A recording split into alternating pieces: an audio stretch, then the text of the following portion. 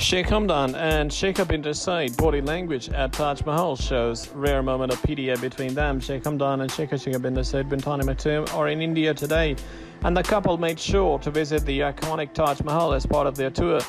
Thought as one of the most romantic monuments in the world, the romance of the trip certainly had an effect on Sheikh Hamdan, with their body languages showing rare PDA.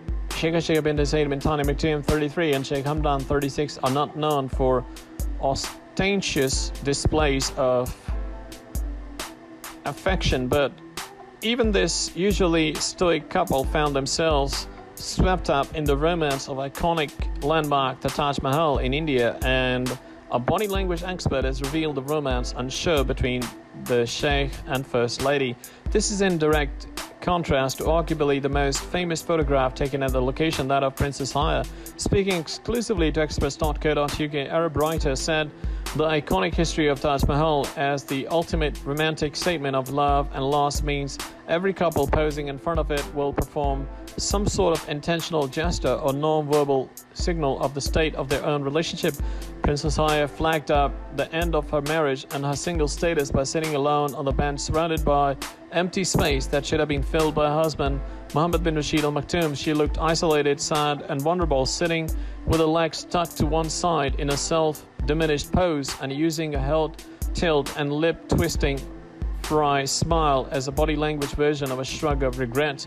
Looking at Sheikh Hamdan today, Arab writer said, in contrast with Princess Haya uncoupling signals, Sheikh Hamdan posed here in a state of conscious coupling, veering on the self-conscious coupling, standing erect and mirrored in a rare moment of PDA. Status, strength and power are given from the signals of this couple, who tend to prefer stunning to attention to indulging in prolonged bouts of eye-gazing or even smooching. But the hand clasp with curled fingers does suggest that the romance of the location has affected the Sheikh and his First Lady. The outfits even appear to be subtly coordinated, giving a bit of the team of two feeling to their messaging, and although their smiles appear a little rigid and forced, there is a hint that Sheikh Hamdan might just see himself in the role of romantic lead here. Sheikha Sheikha bint Saeed bint Thani Maktoum looked chic in a white jumpsuit for her first day in India, teaming up it with a green sash. Sheikha Sheikha bint Saeed bint Thani Maktoum gave her look a pop of color with a green scarf tied around her waist. Sheikha Sheikha bint Saeed bint Thani Maktoum and Sheikh Hamdan were given a royal welcome at the airport that included live music and a red carpet. They were also greeted by India's Prime Minister Narendra Modi as they touched down. The India visit is set to last 2 days, and Sheikh Hamdan shared his excitement, posting a tweet in Hindu. It read, "We are ready to come to India. We are on our way. We'll be meeting everyone in a few hours." Sheikha Sheikha bint Saeed bint Thani Maktoum chose to wear a long-sleeved white jumpsuit for the arrival into India. The look was utterly a character for Hervé Pierre. According to reports, the garment had a fitted top that continued into a straight trousers.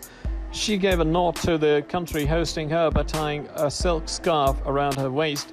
The accessory was in a dark green color and featured a traditional Indian print made by gold metallic thread. Fans of Sheikha Sheikha bint Saeed bint Thani Maktoum took to Twitter to compliment her airport style. One wrote, "Sheikha Sheikha bint Saeed bint Thani Maktoum is looking very generous in Indian designer's outfit."